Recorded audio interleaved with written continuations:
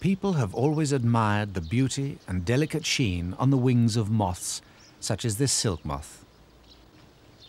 In fact, this seemingly smooth surface is formed by the alignment of millions of tiny scales overlapping like the tiles on a roof.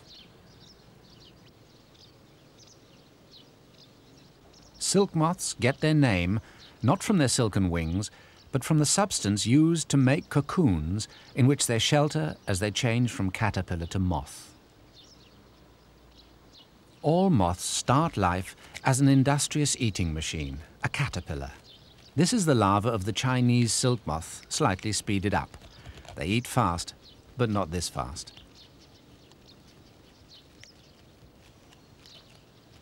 The caterpillars get through a vast amount of vegetation during their growth period, stripping the leaves to such an extent that they can do serious damage to the tree. The result is a cocoon, spun from a light, strong fiber which is unique in the animal world, silk.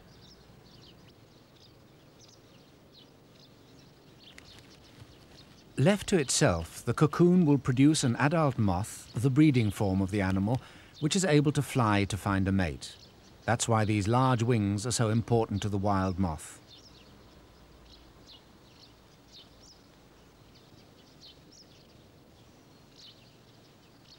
But some cocoons aren't left to themselves. Silk has such special properties that in China, over 4,000 years ago, people bred a form of domestic silk moth with a huge caterpillar which was able to spin an enormous cocoon. The animal was bred specifically to produce silk in quantities and in a form which humans could use. Each cocoon is made of a single strand of silk almost a mile long. The adults, when they emerge, reveal puny wings quite unsuited to flight.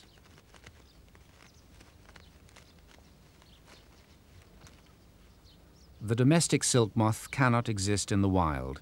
It's totally dependent on mankind for its survival.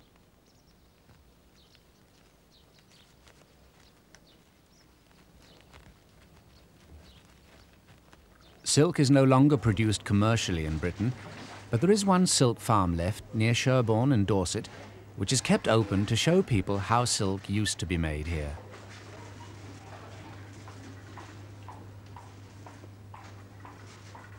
The exhibit at Lullingstone Silk Farm shows the traditional way of supporting the cocoons on sheaves of straw. Just a few selected cocoons are allowed to develop until the adults emerge for mating.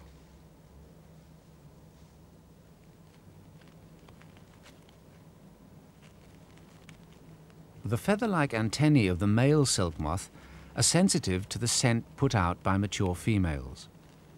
All female moths use the same kind of airborne hormones called pheromones to lure males to fly towards them to mate. But domestic silk moths are quite incapable of flight, so the moths must be only a short crawl apart if they're to have any chance of breeding. Mating occurs in the unromantic confines of a cardboard box, often in some enthusiast's airing cupboard. The silk farm sells eggs to people who want to try their hand at rearing their own silk moths.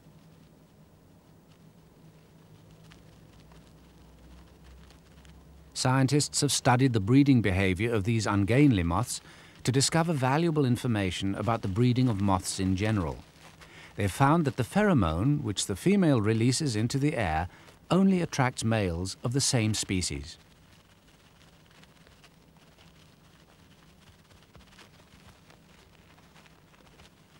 After mating, each female lays about 400 eggs, so tiny that you get over 60,000 of them to the ounce.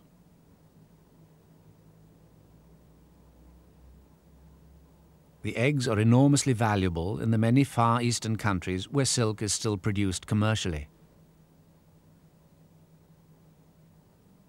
It was only when the great merchant caravans made the long journey to China that silk was first brought to the West.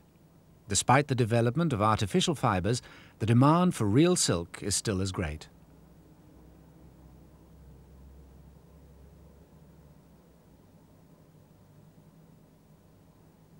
Fertile eggs turn grey just after they're laid. In northern climates, they may then have to be kept in cold storage until the mulberry trees begin to produce leaves. Once warmed up again to about 25 degrees centigrade, they'll hatch after 14 days. The first stage larva is tiny. The egg itself is hardly bigger than a full stop in a newspaper.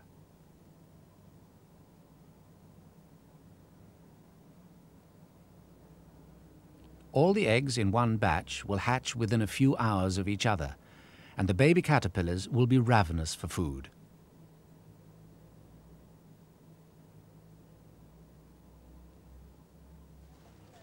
At Lullingstone, some of the caterpillars are fed in public on mulberry leaves, finely shredded at first.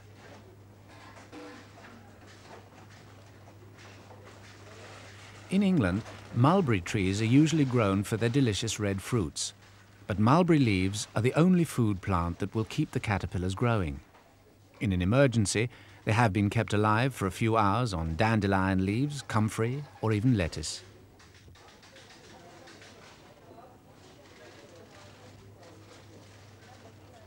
The caterpillars eat the leaves in prodigious quantities during the 24 days they spend growing big enough to begin spinning their cocoons.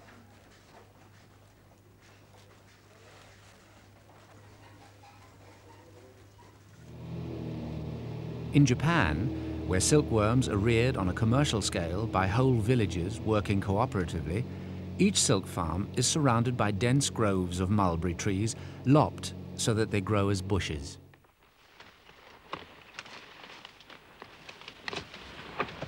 The silk farmers harvest their mulberry bushes in rotation, leaving them to grow new suckers round the base of the stem. It's a full-time job, even so early in the season. Later on, the farms may even have to buy in mulberry leaves as demand begins to outstrip the supply.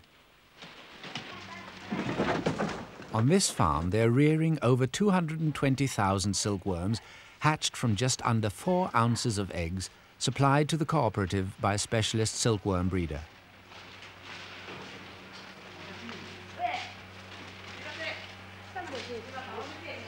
For the 3 weeks or more that the worms need feeding, rearing them will be a full-time job for 2 families with outside help as well. It's all very efficiently organized, but then it should be. The Japanese have been rearing silkworms for over 2,000 years.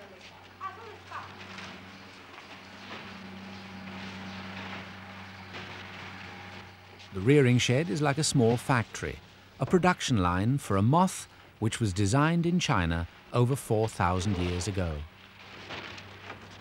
At first, the worms feed on leaves stripped off the mulberry bushes. Later, they will feed from twigs covered in leaves. And before they're finished, the workers will bring in whole branches to lay over the caterpillars, leaving them to do the stripping themselves.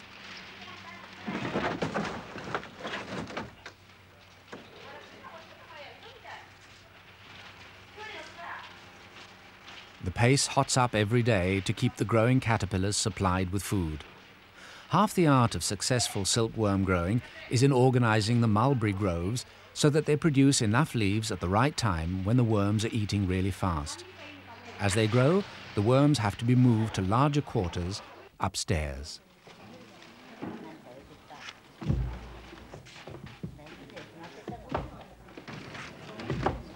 This family raises 5 broods of silkworms each autumn. The move upstairs is necessary to make room for more tiny caterpillars coming into the trays on the floor below.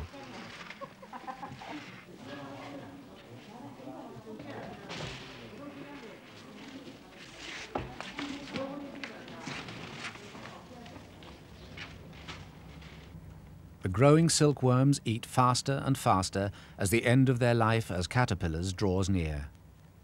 In the last 3 days before they reach maturity, they eat twice as much as they did in the whole of the previous 3 weeks since they hatched. The business of rearing them becomes a race between the mulberry cutters and the mulberry eaters. Each silkworm is now 12,000 times heavier than when it hatched out. Its weight has increased to nearly 5 grams in just over 3 weeks. But then the domestic silkworm was bred for fast growth and dedicated eating habits. Over 220 pounds of mulberry leaves will be consumed for every pound of raw silk that the farm will produce.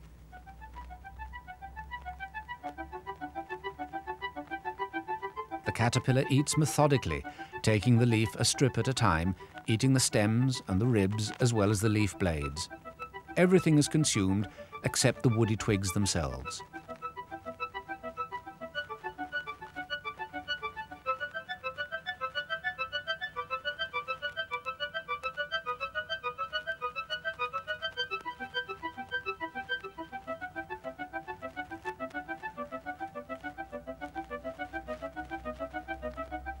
Time-lapse photography shows the awe-inspiring efficiency of the silkworms at work. This is a couple of hours eating, condensed into a few seconds. The next stage of their lives, spinning the cocoon, is the real reason for their somewhat unreal existence. All moths use silk to spin their protective cocoons. This puss moth caterpillar produces silk from glands in its head, and while the silk is still sticky, scrapings of bark adhere to it. This may have started by chance when the moth first evolved, but now it is essential to the concealment of the cocoon. The pupa must lie still throughout the winter, unseen by hungry birds. A wild silkworm, like this one, spins an effective but rather disorganized cocoon, using its silk to stick a pair of leaves together to make a shelter in which it can develop into an adult moth. It produces a cocoon of tangled silk, which it would be impossible to unwind without breaking. This is why wild silk moths are useless for commercial silk production.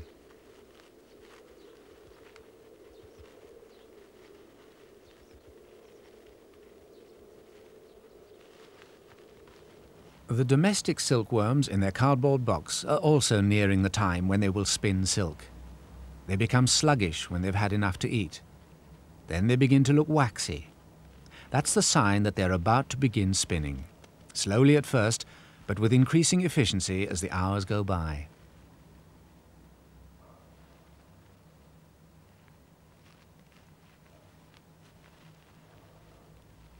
Liquid silk is produced from two glands in the caterpillar's head. It hardens on contact with the air. Each filament is coated in a sticky gum called sericin, so that it attaches itself lightly but firmly to those beside it. The first spinning is fluffy and tangled as the caterpillar establishes an anchorage for the cocoon. In European silk farms, straw or heather are the traditional materials offered to give the silkworms somewhere to fasten the cocoons. But they will manage with the sides of a cardboard box if that's all there is. It just takes them a bit longer to attach the first anchorage.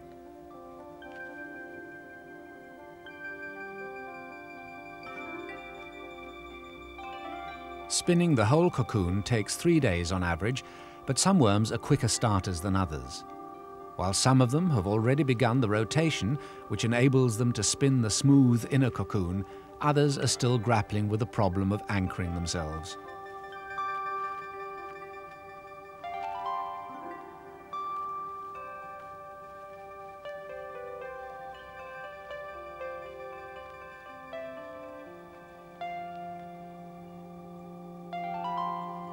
The caterpillar lays the silk against the wall of the outer cocoon by moving its head from side to side in a figure of 8. As the cocoon walls get thicker, the caterpillar is hardly visible inside.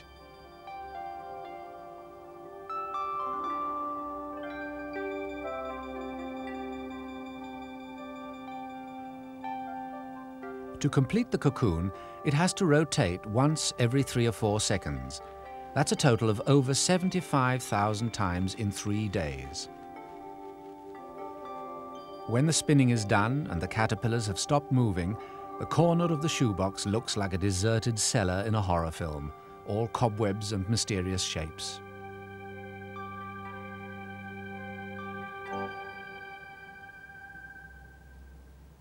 What the silk grower wants is the inner cocoon stripped of its fluffy outer anchor strands, which he calls floss.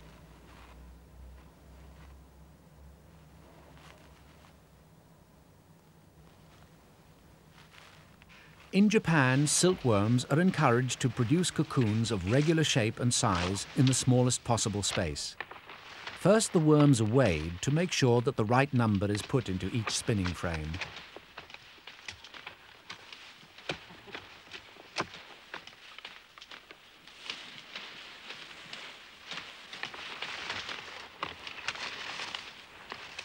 The frames are mounted in rotating racks which can be hung up from the ceiling. This is for a special and highly ingenious reason. The silkworms climb upwards instinctively to look for an anchoring place for their cocoons, a piece of behavior left over from the distant days when their ancestors were living wild in the forest. If they were allowed to clump together in one corner of the frame, there would be a risk that two caterpillars might spin their cocoons together with the strands of silk interwoven. Such double cocoons are worthless for the silk industry because it's impossible to unwind them. That's why the frames are mounted in rotating containers. If too many caterpillars get near the top, the container turns over and some of them have to start climbing again.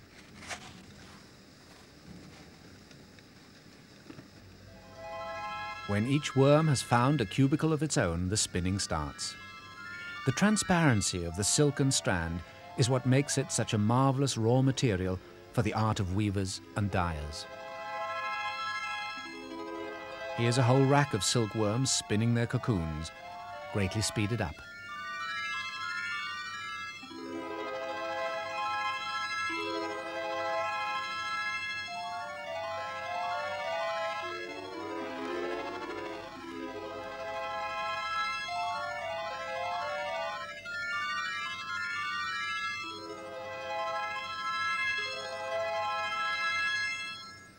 Three days later, the racks are full of finished cocoons, each cocoon containing over a mile of pure transparent filament.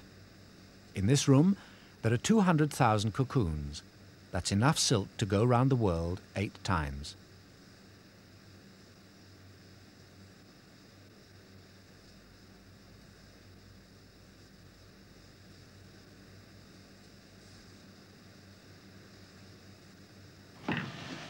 All the farmer has to do now is to remove the cocoons from the racks and clean off the floss to produce his crop. The cocoons are sold on the open market or sometimes directly to a silk factory which commissioned the farmer's work.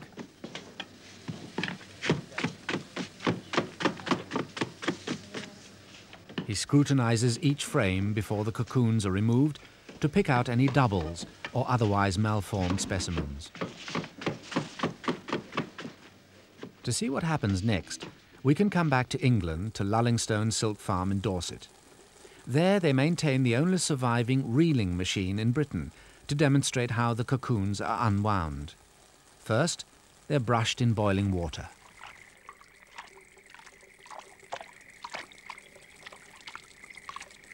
The boiling kills the pupa inside the cocoon. The brushing pulls free the last layers of floss and releases the end of the single filament that forms the bulk of the cocoon. Of course, a few selected cocoons are left to develop to provide next season's eggs.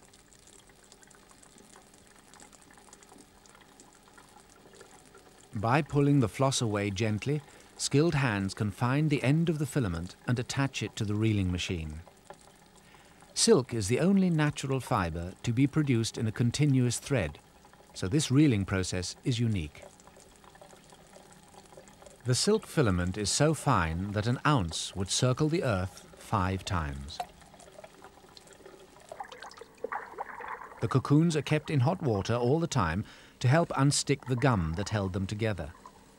Each thread is made up from the filaments of 8 cocoons fused together.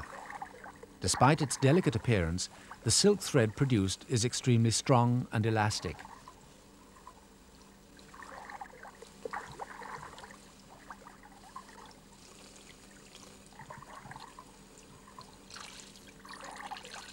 The operator's job is to make sure that the cocoons are replaced as they begin to run out and to watch for breaks in the threads. The individual filaments are drawn up into a funnel-shaped device, but they're not twisted. A silk thread stays together rather as the cocoon did, because of the slight natural gumminess of the filaments. They're pressed together at a point called the croisure, or crossing, which wrings out a lot of the water. Many of the terms associated with the silk industry in Britain come from France, where the European silk industry began.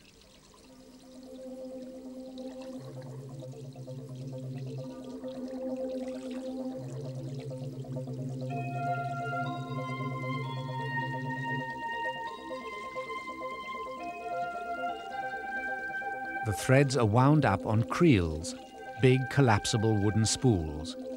The cocoon, which took the caterpillar 3 days to spin, is unwound in just 5 minutes.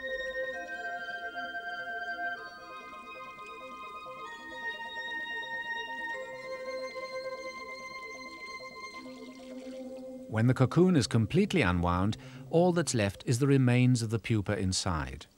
This one will never become a moth. At Lullingstone, the dead pupae are collected and used to feed the peacocks that live in the garden.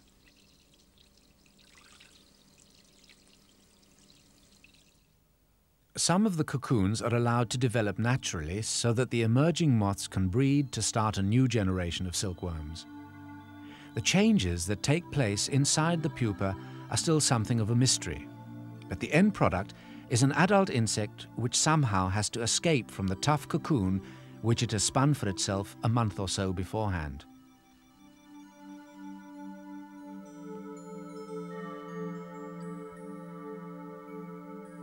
Emerging from the pupal case is easy enough. The moth escapes from the cocoon by producing an enzyme which softens the silk until it can push through into the outside world.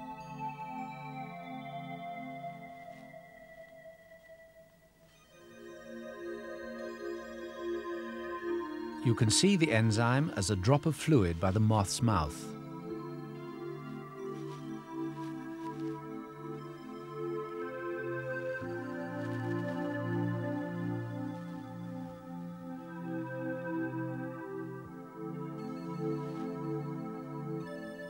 A cocoon from which the moth has emerged is said to be pierced.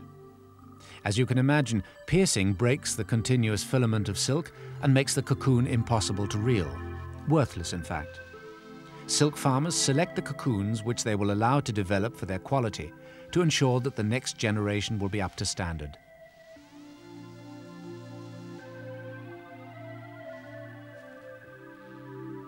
The origins of the silk moth have long been forgotten.